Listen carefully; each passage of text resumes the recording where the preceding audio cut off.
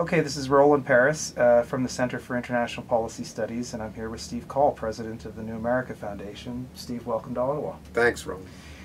You mentioned in your presentation here today that the assumptions on which NATO and Western strategy are based for Afghanistan are largely flawed. And you enumerated a number of those assumptions. And you suggested that it's not too late to begin a really serious rethinking of those assumptions right now. Which of those assumptions do you think is most problematic and needs to be tackled first? I think it's that Afghanistan will be politically able to digest a rapid transition in its security arrangements in 2014. I think the greatest strategic risk to NATO's policy and investments in Afghanistan is that the country essentially cracks up under the pressure of the transition in 2014. And that's fundamentally a political problem more than anything else. And it's very specific because of the calendar in 2014, which involves a presidential election, possibly a parliamentary election. Accompanying that are other sources of pressure, such as discussions about devolving political power to the provinces or districts, changing the constitutional bargain that was struck at Bonn, and talking to the Taliban. So you add all of that together, that's a pretty tough transition, and no security strategy that is linked to a cracking government is worth anything. So that crack up would be the worst case scenario. How would you see that crack up taking place? What does that mean in practice? What are some of the ways in which a crack up might actually occur? Well, if an excluded faction under arms that is currently inside the constitutional tent decided to revolt against the government, that would be the form of it. It might take the form of a mutiny within the army, or it might take the form of the mobilization of militia violence outside of even the extent to which that already takes place. And some momentum by the Taliban into urban areas from which they're currently sort of held out would probably be required to trigger such a thing. But a bad election could produce intra-northern violence, for example, of a sort that hasn't featured over the last 10 or 11 years. We're seeing violent protests this week as a result of the accidental burning of copies of the Quran by the U.S. military, and the decision by NATO to pull personnel out of Afghan ministries. How does that Afghan reaction and the violence and some of the protests that we've seen figure into your analysis of how things are going, where things are heading, and what the prospects are for a potential crack-up? Right, well, it's disturbing. It hasn't yet reached strategic dimensions, but it reflects a couple of factors that are of real importance. One is, of course, the Taliban have been conducting an assassination and infiltration campaign for a couple of years now. That has been their asymmetric response to the surge, which was essentially to realize there's no sense running ourselves at Western tanks all day long. Let's look for more targeted ways to attack the premises of the Western strategy by decapitating political leaders, infiltrating the security forces, recruiting defectors, and resisting the West's attempts to recruit us. That's essentially been the Taliban strategy. And so to some extent, the violence that occurred this week, where a couple of American advisors apparently were shot in the back of the head by a man using a silencer, pistol with a silencer, sounds like that might have been part of the assassination and infiltration campaign rather than directly tied to the Quran burnings. However, there's violence in the streets that is being mobilized by political parties, Islamist parties generally, but others as well, because political competition is beginning, and because the country knows that NATO is leaving, the incentives for self-restraint are declining. International leverage over Afghan political decision-making is declining. Afghans are nationalistic as any other people, and more than some. And when you mobilize politically for power after NATO, an anti-NATO narrative is a pretty good one, as President Karzai himself demonstrates. So every time that the United States, through the the sheer facts of its occupation or its presence in the country makes a mistake of this character, there are going to be more people to exploit it than a year ago, and more than a year before that, and some of this exploitation of those mistakes may be pretty intense.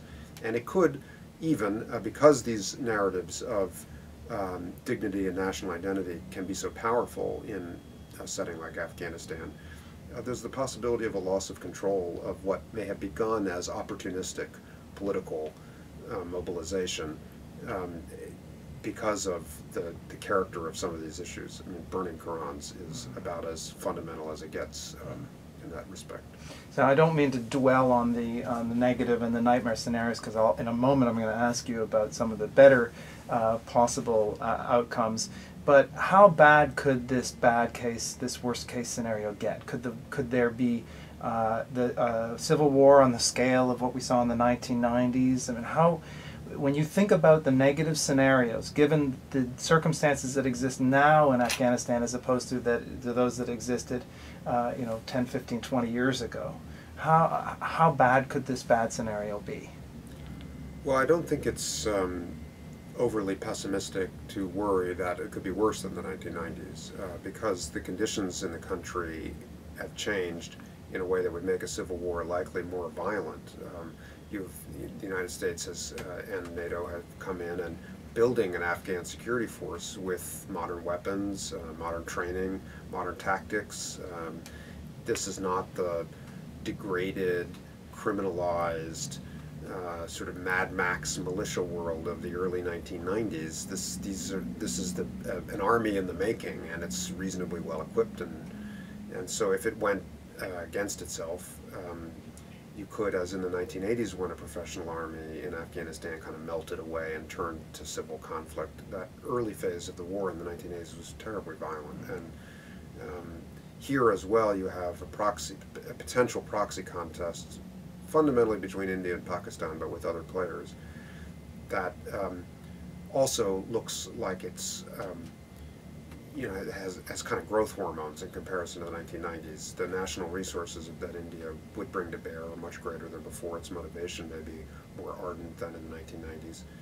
And so I don't consider that likely. I do consider it more likely than, for example, another sometimes negative scenario that's projected, which would be the return of the Taliban to national power. I don't regard that as likely. It can't be ruled out. I could certainly imagine the Taliban taking some cities that would disturb Afghans and the international community, but I think a civil war is more likely than their return to Kabul. Why is that? Why do you Because I don't think the Taliban could get into Kabul without a really nasty fight, and the nasty fight would be the beginning of the civil war, and I think the northern groups are strong enough to hold space for at least several years, especially because there's sort of strategic depth, both as a practical matter, their supply lines, who would be supporting them with money and legitimacy and perhaps weapons. Those look reliable, and even NATO governments might individually or otherwise decide that these are the legitimate rump forces of the Afghan state. And hold them off at least Kabul. Yeah, at least hold off Kabul. Okay, so you've described this worst-case scenario. What realistically is the best-case scenario for 2014 and beyond? Well, it's the status quo plus a political transition, essentially. That you have Afghan cities in possession of a weak state, but in possession of that state. You have large populations that are essentially secure in those cities, that the Taliban control substantial sections of the countryside, but are often in a state of accommodation with Afghan security forces. Informal local truces arranged, territory carved up, smuggling rackets carved up, and somehow that Afghan sort of city island state with linked communications holds together because enough Afghans want that stable politics so as to sell copper to the Chinese and sell iron ore to the Indians and pump in gas from Turkmenistan and continue to draw off a declining but still substantial amount of international flows into the country, and also because they don't want to go back to war. They want to consolidate the gains in education and security that they've made in the last 10 years, and they're not prepared to just throw that all over. They know how awful a return to civil war would be. It's a living memory, and so that, I think, is in itself a constraint. Karzai is going to be, at least in theory, term limited out in 2014. You mentioned before the importance of that political transition. How important is the political transition to achieving your best case outcome? And how can that political transition, what is the best that one can hope for in the transition itself, do you think? Yeah, well, I think it's fundamental. And I think what it's made of is through Afghan decision-making, Afghan voting, Afghan negotiations, an Afghan constitutional process scrutinized by independent Afghan media, refereed by an international election monitoring system that is strong and credible enough to insist on fair play, that out of the leadership transition in the palace, you hold together the fractious, disputatious, but nonetheless intact accommodations between what really is still a plurality, a majority of Pashtuns, and the entirety of the anti-Taliban coalition. That's essentially, that is the social basis for the current weak Afghan state, and that somehow out of this transition that remains intact, so that the Taliban remain on the outside of the constitutional system, knocking on the door, trying to get in, and there is a robust set of accommodations, even with a lot of arguing and shouting and disagreements, that holds that group together. Now, one of the difficulties is the extent to which international policy has located so much weight in the palace that has made it such a heavy prize, and it kind of is it's a form of unbalancing just the sheer prize that the palace represents in terms of corruption opportunities, patronage opportunities, and etc. And you've had one occupant, a family, a series of other rent seekers that have attached themselves to that family. And it's not a very, it doesn't seem to me a very fungible entity. And how you kind of hand it off, I think is really difficult. But on the other hand, the parliament, though filled with criminals and warlords, and so is India's parliament, it has emerged as a symbol of Afghan aspirations in a flawed but real way, and it's a plural entity. It has a sense of its role. That role has roots in Afghan history. There have been senates and parliaments before. It has a sort of shura aspect to it, and it has asserted itself effectively from time to time, and when the international community has supported it, it has rallied to that support. So it's not just that the palace transition has to occur. The broader set of political accommodations also has to transition, but there are some strengths there, is the point I'm making. Recognizing what you just said, that it's not all just about the president, and that in fact relying too heavily on the palace has been a flaw of policy up until now. I presume that you would agree that the capability, the capacity, the abilities of the president, whoever the post-Karzai president is, will be critical in determining whether we end up with a more or less positive outcome. Is there anybody in the Afghan political scene who has the political skills to be able to strike the balance and manage this system in the way that you've described? It's not evident who that would be who is also electable. I think this is probably a situation, which you can think of analogies elsewhere, where if such a leader is hidden in the system, they're going to emerge through action and not be obvious from the front. There are some characters who might, in a sort of power-broking sort of way, be able to handle the inheritance of the palace and hold some of this together. But they don't have the international vernacular that would be required to maintain international trust and financial commitments. So Gulag assures, for example, could he really, would he ever really be a plausible partner of the international community? Well, I don't know. On the other hand, the people who the international community would list as its plausible partners don't have Gulag Ashurzai's vote bank. So that's why I think a transparent, competitive, engaged approach to this transition is so important, because what you don't want is some kind of backhander deal between the president and his vice president, or one faction or another. That seems unlikely to be workable.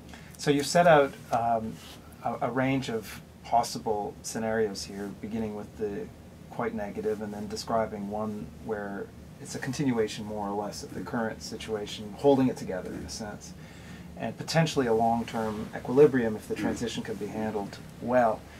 Now I'd like you to look into your crystal ball and think about the trajectory that we're currently on. Here we are in early 2012, looking through to 2014. Where does that trajectory take us if the trajectory is not changed? I think failure is more likely than success if the trajectory is not changed, because I don't believe that this is just my analysis, I don't see the lines of American-led policy joining in the destination of a successful political transition. I see a lot of parallel policies, some of them on automatic pilot, some of them based on flawed assumptions, and an exhaustion, really, with the hard work that is uncertain, and there's no guarantees that it'll succeed, and there are a lot of incumbent obstacles to a kind of refresh approach and a real willingness to invest in this risky political transition. For all those reasons, I fear that there's this kind of automatic pilot of these flawed policies. Now, what are their specific consequences? Well, building up an army that's too large and not politically tethered, and without really thinking that through, hurtling into an election that's likely to be riddled with fraud without anticipating that and managing in advance, and then depriving Afghans of the visibility of their own kind of power-sharing choices as they go through 2014 by over-egging the negotiations with the Taliban, around which there is not really a national consensus that's fully formed. It's partially formed. And that really has been all of the political strategy of late. And I think all those things together just seem to me to be creating potentially unsound foundations for 2014. Speaking of negotiations with the Taliban, what is the role of Pakistan in those negotiations? Well, I think they would like one, but they're being cautious and minimally active so far. I think it's always hard to judge motivations. A little easier to see actions and maybe guess at motivations. I guess my own judgment is that basically Pakistan's timelines are very different from NATO's in reference to the Taliban's negotiations. It is in Pakistan's interest to see the Taliban included in an Afghan political settlement that draws the many Afghan Taliban who are living in Pakistan off of Pakistani soil and involves them in Afghan affairs, and that does not radicalize them so that they meld with other Pakistani insurgent groups and seek the overthrow of the Pakistan state. That's what Pakistan's interests are. But those interests are going to be around for a long time, for as long as Afghanistan is around. They also don't want Afghanistan to become a launching pad for a second front for Indian forces or an encirclement strategy by India. And that problem is going to be around for a long time. So 2014, I mean, that's a drop in the bucket from GHQ's perspective. And the very fact that the United States is all panicked about getting something organized by 2014, I mean, they look at that and say, well, you know, you've got the watches, we've got the time, but our interests are here forever. And in fact, what that translates to, just to answer your question directly, is a habit of caution, I think. I understand it. I mean, if I were GHQ, I would be cautious. Why would I take risks with an already precarious equation with these militant groups, battling my own domestic insurgency? Why would I unbalance my own position for the sake of a NATO timeline, given the way NATO has treated me anyway? You just described Pakistani interests a moment ago, and during your presentation you made the point that the United States and Pakistan, and for that matter Afghanistan, have at a very core level more convergent interests now perhaps than they ever have since September 11, 2001, yet at least between the United States and Pakistan the level of cooperation has never been lower. So and given what you just said about different timelines, is there any prospect to be able to overcome these impediments of cooperation and the distrust that's built up between the United States and Pakistan in time to be able to build upon, recognize, and make policy based on a mutual recognition of shared interest? Yeah, it'll be hard. The trust problem is probably the deepest and the slowest to be sort of pliable. And at the same time, there is a recognition in both capitals that